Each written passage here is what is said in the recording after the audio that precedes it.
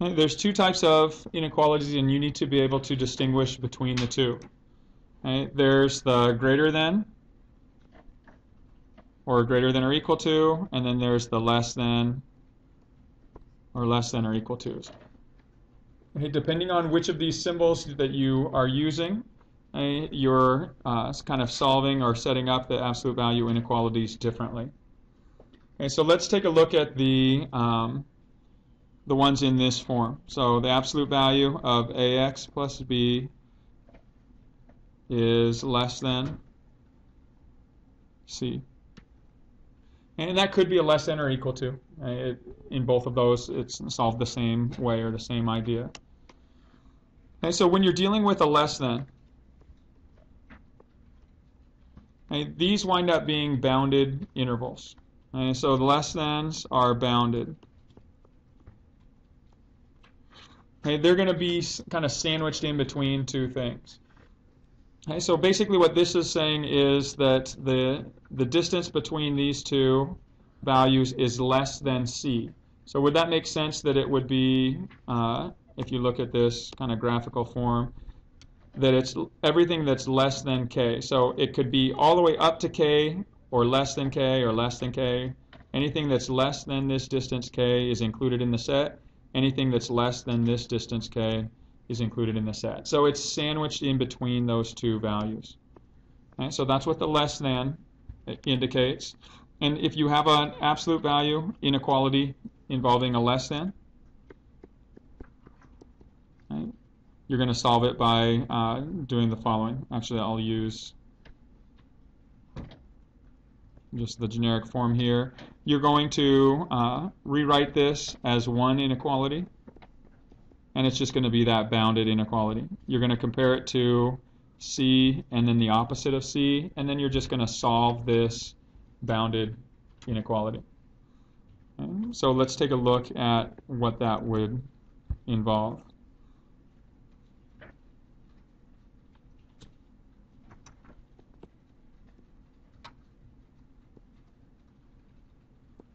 All right, so if you're working through this, you treat it very similar to the equation.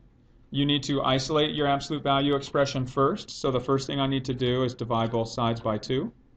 That gives me absolute value of x minus 3 is less than or equal to 5. And then it's just a matter of sandwiching this. So we take the expression that's inside the absolute value.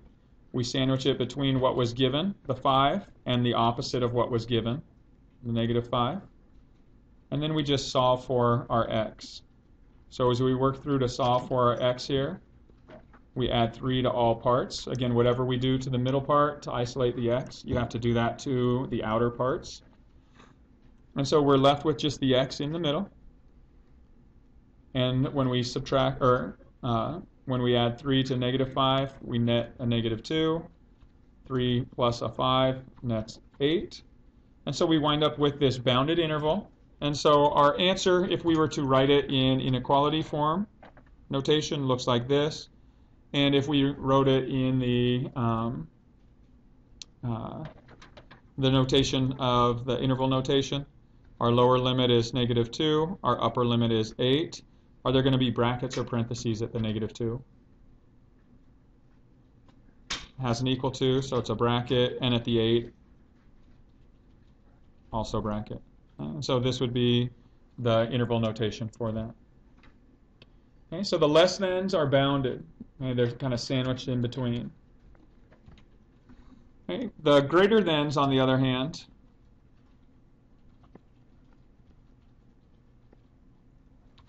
okay, are the unbounded. Okay, again, if we're looking at the greater thans, if we had an expression where it's greater than, what we're looking to see is that it's all the things that are that have a difference that's more than k. So the point where it starts to be a difference from b that's more than k would be out here on the outside. And so that what represents the greater than.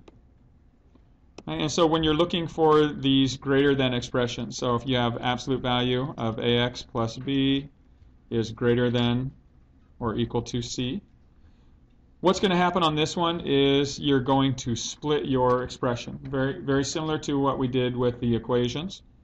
In each case, we're going to start with the expression that's inside the absolute value. On one side, it's going to be greater than or equal to the given value c. On the other side, we're going to compare it to the opposite of c. Well, when you compare or when you change the sign in an inequality, what do you do with the symbol? You have to flip the symbol. So when we split this, on the right side, we keep it a greater than. On the left side, we turn it into a less than.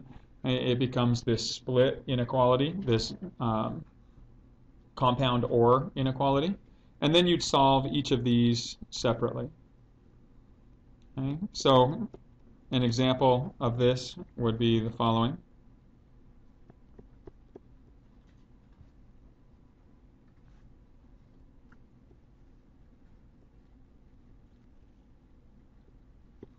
Okay, so if we wanted to solve for this inequality here, okay, the absolute value of x minus 1 is greater than 5. Okay, once you isolate your absolute value expression, you're then going to split it. Okay, on each side, you're going to start with the expression that's in the absolute values, x minus 1. To the right, we're just going to copy down exactly what we have, greater than 5. To the left, we're going to compare it to the opposite of that, negative 5. And so in order to move from the positive to the negative, we do have to change the symbol. And then we're going to solve each of these individually.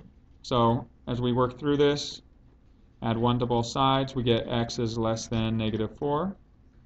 And here, add 1 to both sides, we get x is greater than 6. And so here are your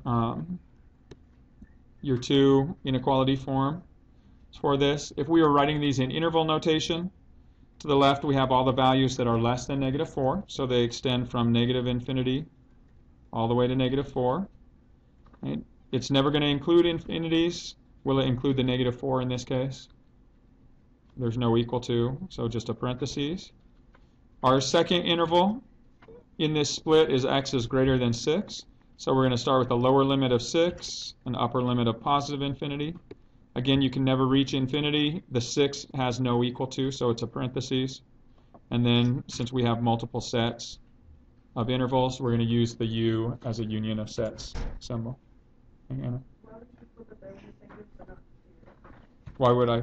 Well, here you actually did flip it. It was just embedded in the sandwich. Because if you look at this, if you were comparing this to a negative 5, so if you were to split this or think of it being split, you get x minus 3 is greater than or equal to negative 5, right? And if you read this, x minus 3 is greater than or equal to negative 5. It's embedded in the process. All right, so the way to remember these. Again, you guys can use your notes, so you shouldn't forget since you have access to it. But if you ever had to remember these, the way to remember this is great or then.